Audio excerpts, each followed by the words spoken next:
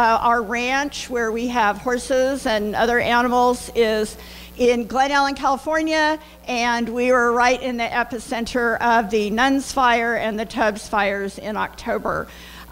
We are not a cart or a dart. What we are is a grassroots organization that was started at the end of 2013 to help our community, our local community in Sonoma County, be better prepared for a disaster, and also to help large animals, particularly equines and cattle, in individual emergencies. Our county does not have a community emergency response program. It has no CERT teams or CERT programs. It has no animal emergency response teams and no disaster animal response teams. So we turn to our local fire department. We've developed a really strong relationship with the fire department, and for the last 3.5 years, we have facilitated animal technical rescue trainings for not only our fire departments in Sonoma Valley, but throughout the state, and a few in some other states as well. We're really involved in community outreach and education, trying to get people to work better together, to collaborate with their local agencies and get the agencies, the NGOs, the individuals, the veterinarians, the horsemen's associations, cattlemen's associations, wool growers, everybody on the same page so that people are better prepared. To that end, I'm an event planner in my day job, so to that end, we produce an event called Ranch Readiness Day. This year will be our 4th event in 5 years, and now it's expanded to 3 days. This year it'll be the Ranch Readiness Summit. It combines training opportunities, education, continuing education courses, public outreach, equipment demonstrations, so a lot of what you have going on here. So we'll just run a little slideshow with a little bit of video that gives you a flavor of Ranch Readiness Day. If you want to come up, this year it's May 17th, 18th, 19th in Sonoma County. We'd love to have you. So this is in Sonoma County, in Santa Rosa at the Sonoma County Fairgrounds. Last year, the year before, we actually held this event at a facility that is called Schoen Farm. It's a part of the Santa Rosa Junior College. It's the agricultural teaching facility. 2 years before that, we actually had it at our ranch. I just wanted a little neighborhood event, thought I'd get 40 or 50 people. We had about 150. Since then, it's grown. We had about 300 this year, or last year. Right here, oh, that was Dr. John Madigan. That's me.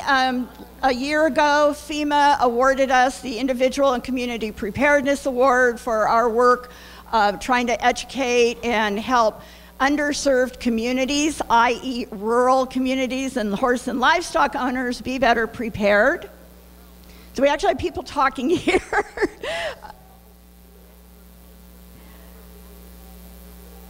So this just gives people who are attending the event an idea of the various types of animal emergency response resources that are available.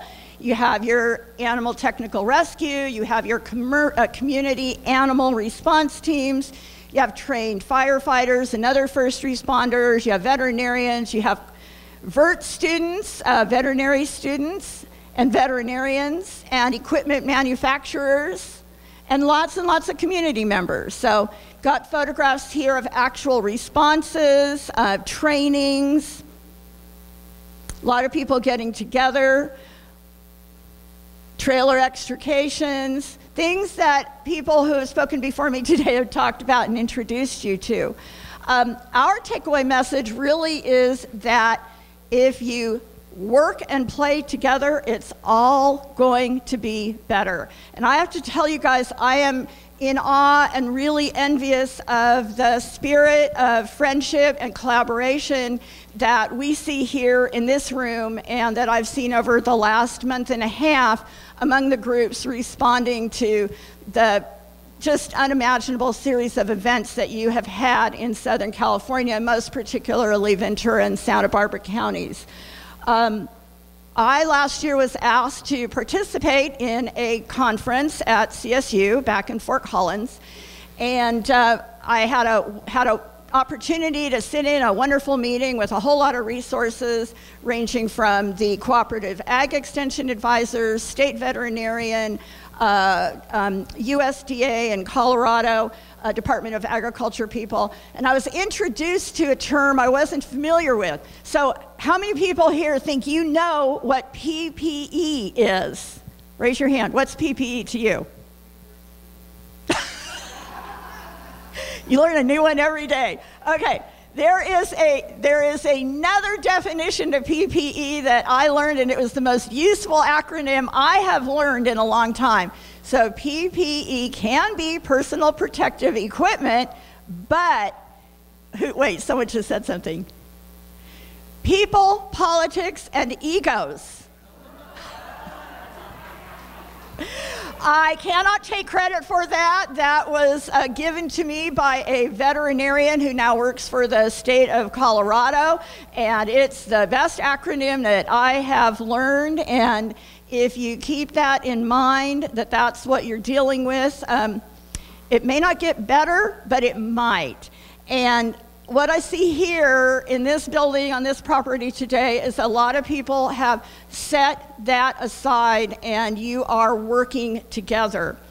The second week of the Northern California wildfires, we actually sheltered in place. I'll talk about that for a minute because I have some interesting things to add to the conversation.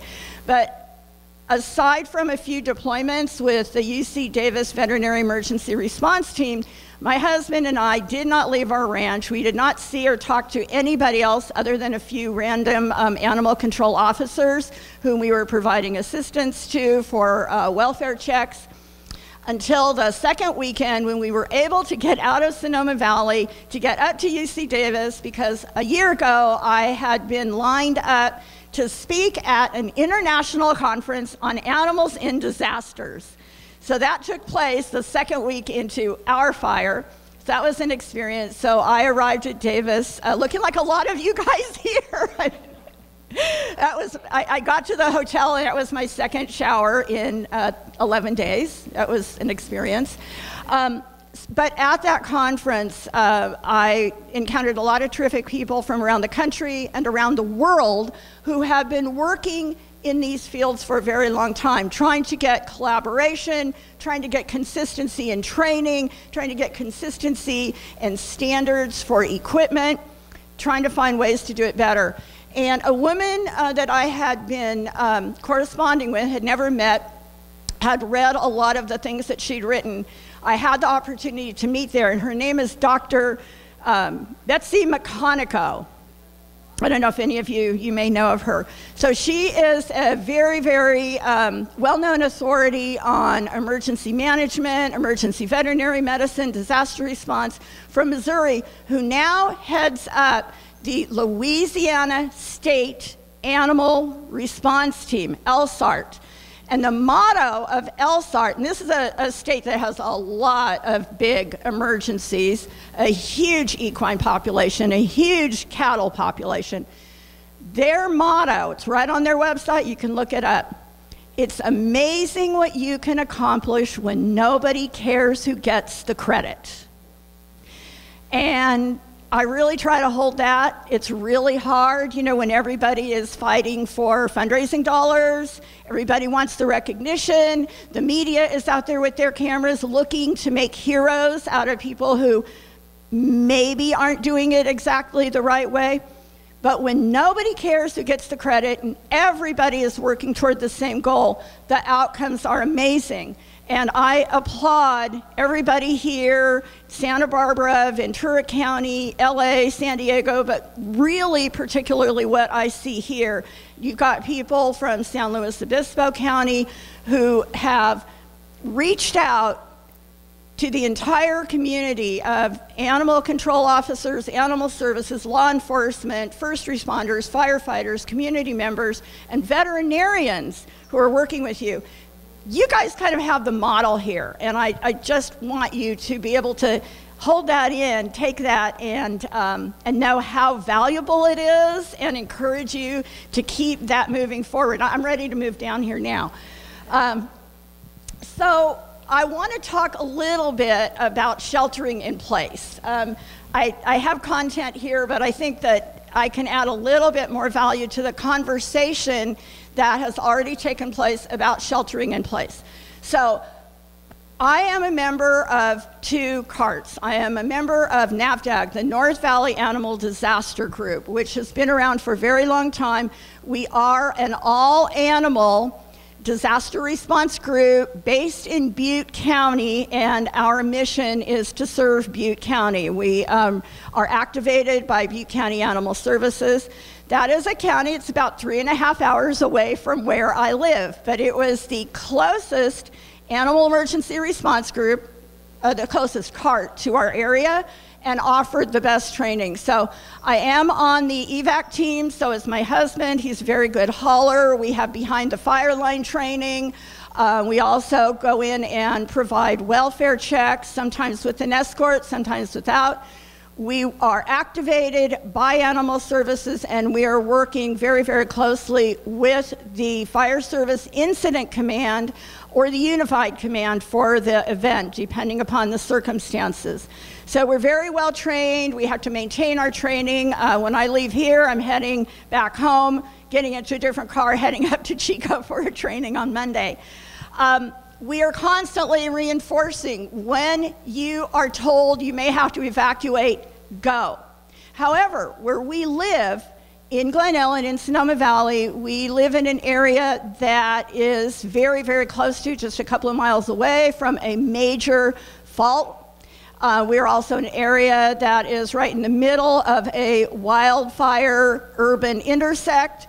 So we not only have an evacuation plan, we have a 0 advance notice plan in case there's an earthquake, in case there's a slide. What do we do if we have to shelter in place? So on the night of October 8th at about 10 o'clock, I looked out the window. The wind was incredible, like nothing I had ever experienced anywhere, and I saw flames. Saw flames before there was smoke, before there was an alert, before there was a siren, before anything. I got on the phone. I was number 1 or number 2 to call it in, along with our next door neighbors. We live in a rural area with subdivisions directly across California State Highway 12. We live at the corner of Highway 12 and Nuns Canyon. So the largest fire in the October wildfires in Northern California was the Nuns fire. CAL FIRE is just determined that that fire started about 250 yards from our back door. So our ranch is 70 acres. Our house is on the north end of the ranch. Our horses are all kept in pastures. We have a large barn, a wood barn, and a large partially covered arena, which is all metal panels, metal fencing, and a metal structure. So our earthquake plan and our wildfire plan for the fires over there, we're not going to be getting on the highway, we're going to stay here because it's the safest place. That is what saved us. We had less than 7 minutes from the time I walked out the back door, saw flames, was hit in the face by winds, which we later learned were determined to be a Category 1 hurricane with sustained winds averaging 76 miles an hour. The fire that was in our backyard, CAL FIRE has now stated was moving at around 103 feet per second at that time. We had no time. We had a plan. It saved us, our 6 horses and a mule, and our 2 cats. We got out of our house. We got everybody out of their pastures. We got everybody, including the cats in their crates, into an arena. We staged our vehicles down there. We spent the next 20 hours fighting the fire. Our local fire resources were very, very present during the beginning of the fire and knew that we were there, told us to leave our house. They could not save it. We left our house, went to the other end of the ranch, thought that was it. We'd never see our house again. By a bunch of miracles, mainly the wind dying down, we went back the next day and found our house was still there. But for 2 weeks, we stayed at our property, helping to defend our property, along with a string of other ranchers, all of us located on the eastern slope of the Sonoma Valley, right at the foot of the Mayakama mountain range. By that time, the fire was heavily involved in Napa, very involved to the north of us. There were many days and nights in which we had fire 360 degrees. There were fires in every direction we looked.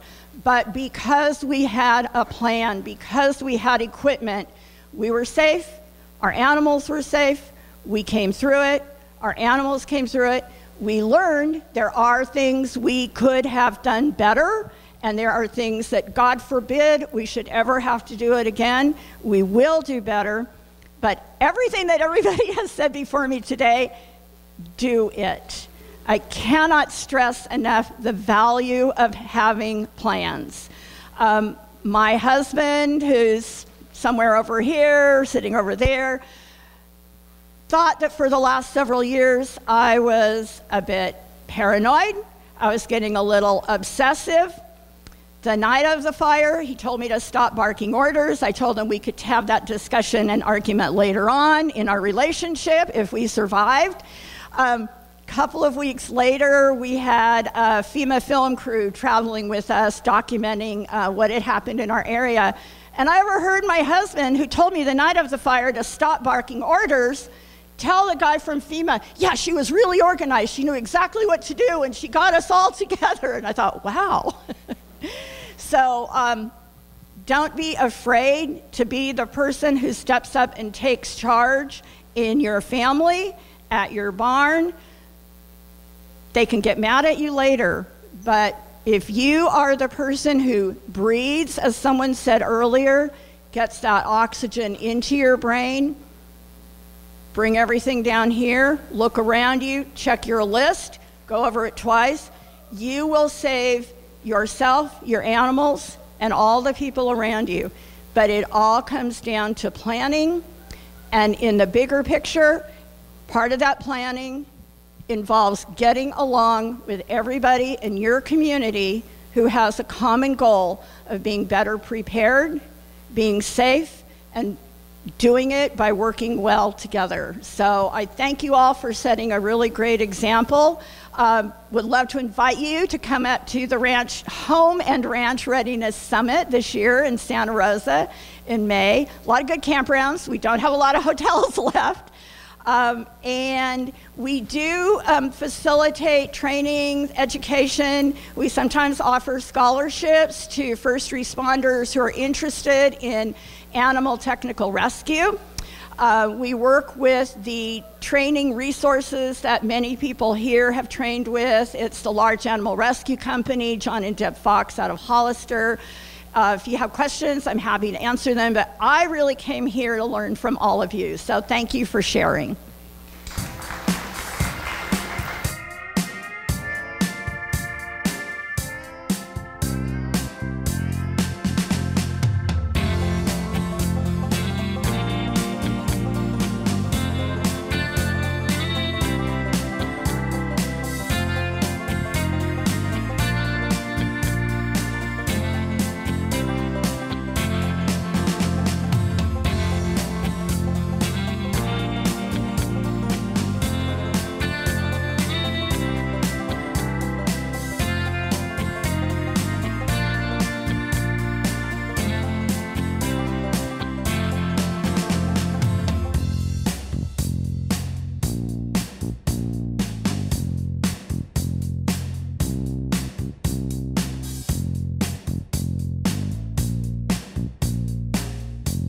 The great thing about Ranch Readiness Day and about the Halter Fund is it really is about making connections between livestock owners and volunteers and first responders to do an even better job. That's what this day is all about.